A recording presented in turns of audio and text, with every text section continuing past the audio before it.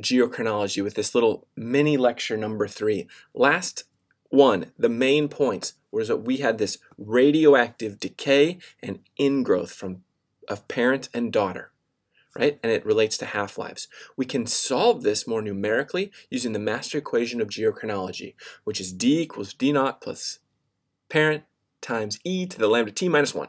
That is the equation. We can measure each of those variables, and sometimes we have to make this really important assumption.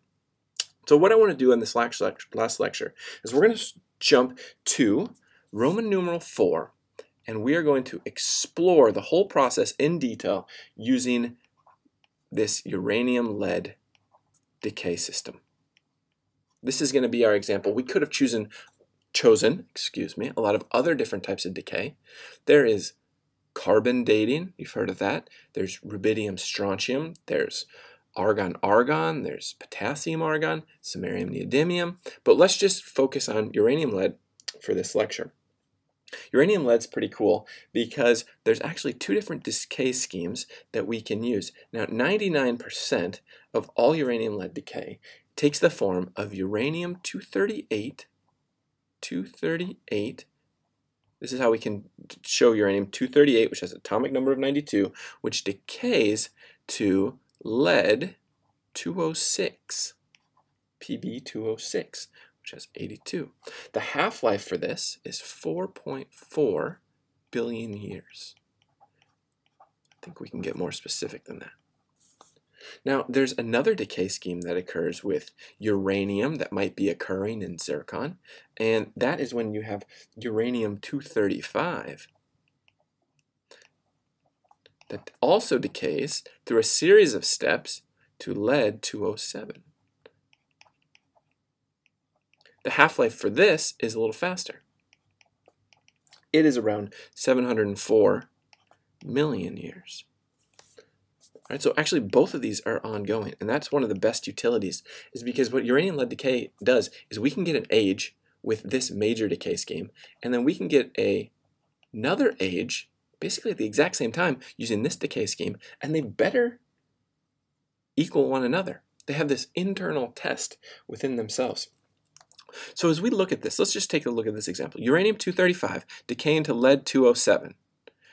Look at how much the mass changes and how much the atomic number changes.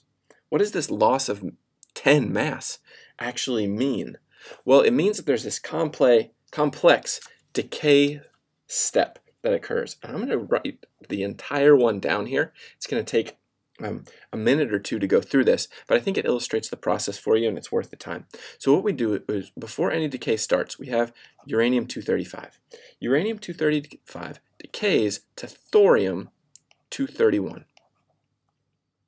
What type of decay is that? Look at that, it's a mass drop of 4, so that must be an alpha decay, right? One of those heliums. Well, uranium-231 is not stable, and it decays via beta decay to proactinium. What's the symbol for proactinium? 230 to 231. Notice the mass stays the same because it's just beta decay. Well, the proactinium goes to actinium-227. What type of decay? It's alpha again because it's a drop of 4, which then goes through a beta decay.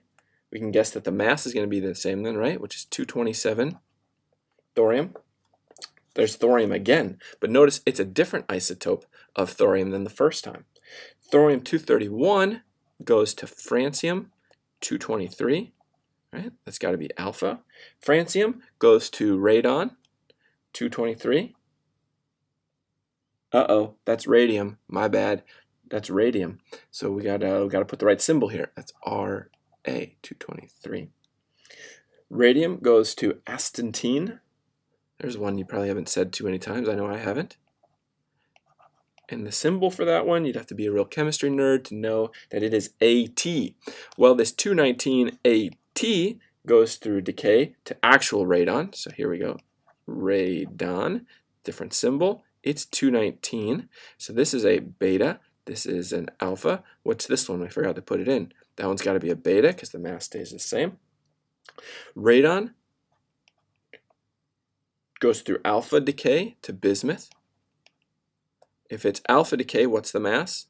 215. That's right, it has to drop by 4. Bismuth goes to polonium. Now, you don't have to memorize this, right? I'm not trying to overwhelm you with the memorization. I'm just trying to demonstrate. Let's see, this is a beta decay. I'm trying to demonstrate that this is actually a complex decay scheme. And if that's all you learn from this whole exercise, it's fine. We're doing it right. This goes to AT. Ah, it's the same AT, but it's a different isotope this time. This is going to be AT215. AT215 will decay to lead-211 through an alpha decay. But wait, we're not heading towards lead-211. We're trying to get to lead-207. So this lead is actually a radioactive byproduct, and it needs to decay. Oh, I didn't understand my notes. That's not lead. That's supposed to be PO, polonium. Oh my gosh, all I'm doing is confusing everyone now. As you can see, this is a complex scheme for me as well. That's fine. I will show my mistake to you. This is 211 PB. 211 PB turns into 211 bismuth, which will turn into 211 PO, which will then turn into 207 thallium. Oop, that's not a, that's an L. That's an L for thallium, which then finally gets us to where we need to be. Oh my gosh, this took us a long time. 207 lead. That is the decay scheme that occurs. Many different alpha and beta steps. Now, in practice, for uranium-lead decay, we do not measure just set amounts of uranium and set amounts of lead. What we end up usually doing in all of geochronology, and we're going to write this here, in practice, the mass spectrometers we use measure ratios. The reason why we measure ratios is because mass spectrometers end up being more sensitive to ratios than they are to just measuring single elements. But then it also provides a really nice way to solve the geochronology equation, because the master equation of geochronology, remember, was D equals D naught plus N times E to the lambda T minus 1. But what we can do is we can rearrange this, so we end up having D over N equals E to the lambda T minus 1. That's a rearrangement where we've taken out D naught because we've assumed it to be 0, so we kind of get rid of it, right? And then what we have here on the left side of the equation is a ratio. So what this would look like in geochronology, in lead geochronology, is we would measure the lead-206 ratio to uranium-238. And then we could set that equal to E to the lambda, and this type of lambda is the 238 minus 1. Let's see, get rid of that. Let's see, there's our equation. And then at the same time, in the same exact zircon crystal, we can also measure the ratio of lead-207 to uranium-235.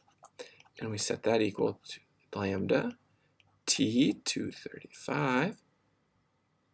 So, oh man, why am I making all these mistakes? You know, I do have the opportunity to use an eraser. I can come in here and I can go, let's get rid of that and do that correctly, since I don't want to have mistakes taught to my students. E to the lambda 235 T minus 1. Right? In each case, of course, we're really trying to solve for T. The decay schemes are known from physics. And then all we're needing to do is measure these ratios on the mass spectrometer. And if we can do them at the same time, then we can get an age from 2 decay schemes at once. And this is exciting for us geologists. This is called a concordant age, using a Concordia diagram. It might be simpler for me just to draw the Concordia diagram first and then kind of unpack it as it's already drawn here for you. But in short, what we're going to do is, since we have 2 decays, two decay schemes, then we can get two solutions. And the idea here is they must give same answer. So let me create some space for myself. Here we go. Let's draw the Concordia diagram. That is not a straight line. Do better in your notes, okay? Oh my gosh. All right, so the x-axis is going to be the ratio of 207 lead to 235 uranium, and the y-axis is the 206 lead to 238 uranium. And we can get some age or some number here, and we can get some number here, and those things, if they give you the same number, they're a dot. And what we found is that answers that are the same should plot along this curved line, and where they plot is the age. So here would be like 4 billion years, here's 3 billion years, here's 2 billion years, here's 1 billion years. And so when we have a dot or a measurement from a mass spectrometer that plots on the line, that is called a concordant age. We have had two decay schemes that give the same answer, and so let's say that this case it was 2.3 billion years old, and we would feel really good about that as an answer. There's a lot of other decay schemes out there, one of which is called Rubidium Strontium, and it works in a slightly different way. Let's see if we have enough time to get into it. Oh, I forgot to set the timer, so I guess we do. Come on, page, start a new page. Here's what we'll do. Since I've lost track of time entirely, we're going to just briefly go through how rubidium strontium works to finish geochronology. So Roman numeral 5, rubidium decays to strontium. And our decay scheme here, we have 87 rubidium, and it has an atomic number of 37, and it decays with a beta decay to 87 strontium. And it has that atomic number. Now, the big problem with this scheme is that strontium, the daughter, occurs in minerals.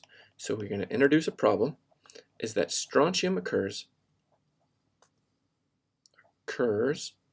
in minerals. And so we cannot say daughter not equals 0. No, we cannot say that in this case. What ends up happening is that strontium follows calcium. So in minerals, what minerals have a lot of calcium? Things like feldspars, micas, amphiboles. There's a lot of different minerals that have a lot of calcium. And then the other thing here is that rubidium follows potassium, which can also occur in a lot of minerals.